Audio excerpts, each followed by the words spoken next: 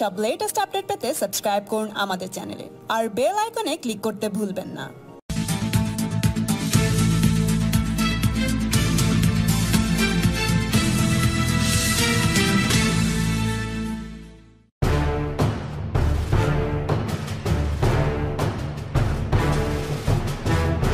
মুকুলের অভাব পূরণ হয়নি তৃণমূলে। লোকসভা নির্বাচন শেষে তা জলের মতো পরিষ্কার। মমতা ব্যানার্জি এই ধাক্কা খেয়ে দলের সেকেন্ড ইন কমান্ড হিসাবে এগিয়ে দিতে শুরু করেছেন একজনকে। না, তিনি ভাইপো অভিষেক নন, এবার তৃণমূলের দ্বিতীয় মুখ হিসেবে উঠে আসছেন শুভেন্দু অধিকারী। লোকসভায় ধাক্কা খেয়ে সাংগঠনিক রদবদল ঘটিয়ে চলেছেন মমতা বন্দ্যোপাধ্যায়। শুক্রবার কালীঘাটে তৃণমূলের কোর কমিটির বৈঠকে ফের গুরুত্ব বাড়ল শুভেন্দুর। সরকারেরও তার গুরুত্ব বাড়িয়েছিলেন মুখ্যমন্ত্রী, এবার দলেও তার গুরুত্ব বাড়িয়ে দিলেন দলনেত্রী মমতা বন্দ্যোপাধ্যায়। মালদহের পর্যবেক্ষকের দায়িত্ব থেকে তাকে সরিয়ে গোলাম রাব্বানি ও সাধক পাণ্ডেকে আনা হলো ঠিকই, তা যে তার ভার লাঘব করার জন্য তা পরিষ্কার।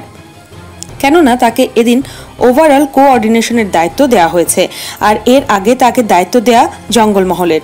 2 মেদিনীপুর, ঝাড়গ্রাম, পুরুলিয়া, বাঁকুড়ার দায়িত্ব সামলানোর জন্য তাকে মালদহের দায়িত্ব থেকে সরানো হয়েছে বলে দলীয় সূত্রে জানা গিয়েছে। এদিকে মন্ত্রিসভাতেও তার গুরুত্ব বেড়েছে। জলসম্পদ, পরিবহন, সেচের মতো গুরুত্বপূর্ণ দফতরের দায়িত্ব দেওয়া হয়েছে তাকে।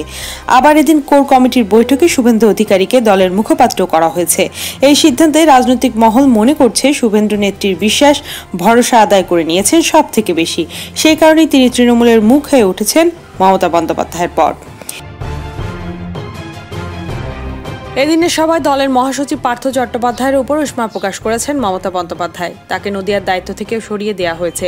পার্থবাবুকে কলকাতা দেখতে নির্দেশ দিয়েছেন তৃণমূল সুপ্রিমো।